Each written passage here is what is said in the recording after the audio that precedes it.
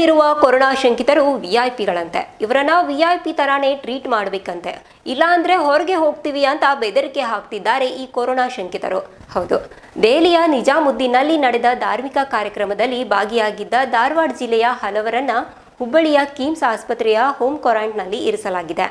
ಇದೀಗ ಇವರಲ್ಲಿ ಹಲವರು ವೈದ್ಯಕೀಯ ಸಿಬ್ಬಂದಿಗಳ ಜೊತೆ ಕಿರಿಕ್ ಮಾಡಿಕೊಂಡಿದ್ದಾರೆ. ಈ ಕೊರೋನಾ ಶಂಕಿತರು ತಮಗೆ ಒಳ್ಳೆಯ ಉಪಹಾರ ಬೇಕು, ಲೋಟದಲ್ಲಿ ನೀರು ಬೇಡ, ಮಿನರಲ್ ವಾಟರೇ ಬೇಕು, ನಮಗೆ ಕೊರೋನಾ ಇಲ್ಲ, ನಮ್ಮ ವರದಿ ನೆಗೆಟಿವ್ ಬರುತ್ತೆ, ನಾವು ವಿಐಪಿಗಳು, ನಮ್ಮನ್ನ ವಿಐಪಿ ತರಾನೇ ಟ್ರೀಟ್ ಮಾಡಿ, ಇಲ್ಲಾಂದ್ರೆ ಹೊರಗೆ ಹೋಗ್ತೀವಿ ಎಂದು ಬೆದರಿಕೆ ಹಾಕಿದ್ದಾರೆ ಎನ್ನಲಾಗ್ತಿದೆ.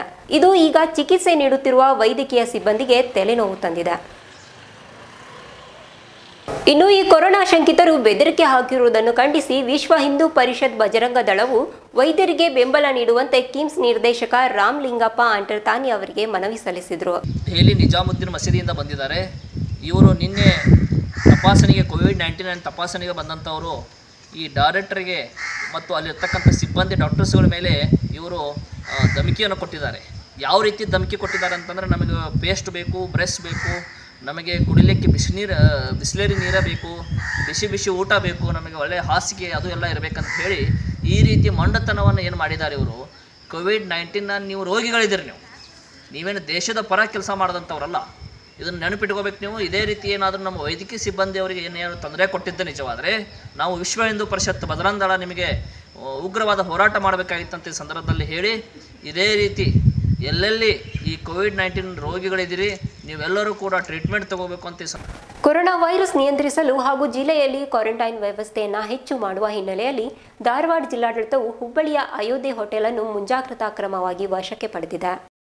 ದೆಹಲಿಯ ನಿಜಾಮುದ್ದೀನ್ ಪ್ರಾರ್ಥನಾ ಮಂದಿರದಲ್ಲಿ ನಡೆಸಿದ್ದ ಸಭೆಯಲ್ಲಿ ಪಾಲ್ಗೊಂಡು ಧಾರವಾಡಕ್ಕೆ ಬಂದ 30 ಜನರು ಸೇರಿದಂತೆ ಒಟ್ಟು 50 ಜನರನ್ನು ಹೋಟೆಲ್ಗೆ ಶಿಫ್ಟ್ ಮಾಡಲು ಜಿಲ್ಲಾಡಳಿತ ಸಿದ್ಧತೆ ನಡೆಸಿದೆ.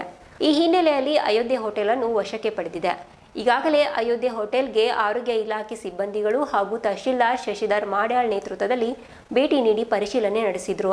ಗೃಹ ಬಂಧನದಲ್ಲಿರುವ ಒಬ್ಬೊಬ್ಬರ ಮೇಲೂ ನಿಗಾ ವಹಿಸುವುದು ಕಷ್ಟವಾಗುತ್ತಿದ್ದು ಅವರನ್ನೆಲ್ಲ ಈಗ ಹೋಟೆಲ್ ಅಯೋಧ್ಯೆಗೆ ಶಿಫ್ಟ್ ಮಾಡಲು ಜಿಲ್ಲಾಡಳಿತ ಮುಂದಾಗಿದೆ.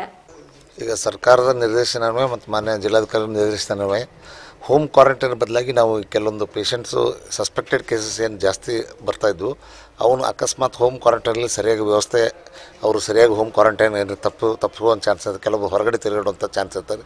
ಅದನ್ನು ತಪ್ಪಿಸ್ಲಿಕ್ಕೋಸ್ಕರ ಮತ್ತು ಇಲ್ಲಿ ಸರಿಯಾಗಿ ನಾವು ಮಾನಿಟ್ರಿಂಗ್ ಮಾಡಲಿಕ್ಕೋಸ್ಕರ ಇಲ್ಲಿ ಒಂದು 50 ಬೆಡ್ಡಿಂದ ಅಯೋಧ್ಯ ಲಾಜನ್ನು ನಾವು ಇದು ಮಾಡಿ, ಇಲ್ಲಿ ನಮ್ಮ ವೈದ್ಯರು ಎವ್ರಿ 8 ಅವರ್ಸ್ ಡ್ಯೂಟಿ ವೈದ್ಯರು ಮತ್ತು ಸ್ಟಾಫ್ ನರ್ಸು ಮತ್ತು ನಮ್ಮ ಸಿಬ್ಬಂದಿ ಪ್ಲಸ್ ಇದ್ರ ಜೊತೆ ತ್ಯಾಜ್ಯ ಮ್ಯಾನೇಜ್ಮೆಂಟ್ ಕೂಡ ಮಾಡ್ತೀವಿ. ಮತ್ತು ಅವ್ರನ್ನ ಡೈಲಿ ಅಬ್ಸರ್ವೇಷನ್ ಮಾಡಲಿಕ್ಕೆ ಇಲ್ಲಿ ಅವ್ರನ್ನ ನಾವು ಅಡ್ಮಿಷನ್ ಮಾಡ್ತೀವಿ. ಮತ್ತು ಅಕಸ್ಮಾತ್ ಅವ್ರಿಗೆ ಏನಾದ್ರು ಸಿಮ್ಟಮ್ಸ್ ಬಂದರೆ ನಾವು ಮುಂದಿಗೆ ಅವ್ರಿಗೆ ಅವಶ್ಯ ಬಿದ್ದಂಗೆ ಆ ರೀತಿ ಟ್ರೀಟ್ಮೆಂಟು ಮಾಡ್ತೀವಿ.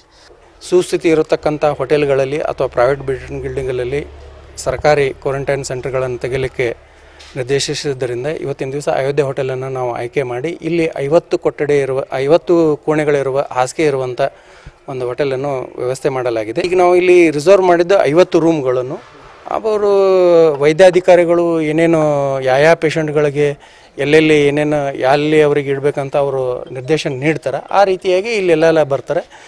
ಇದು ಈ ಹೊತ್ತಿನ ಸುದ್ದಿ. ಮತ್ತಷ್ಟು ಸುದ್ದಿಗಾಗಿ ನೋಡ್ತಾ ಇರಿ GTV ನ್ಯೂಸ್.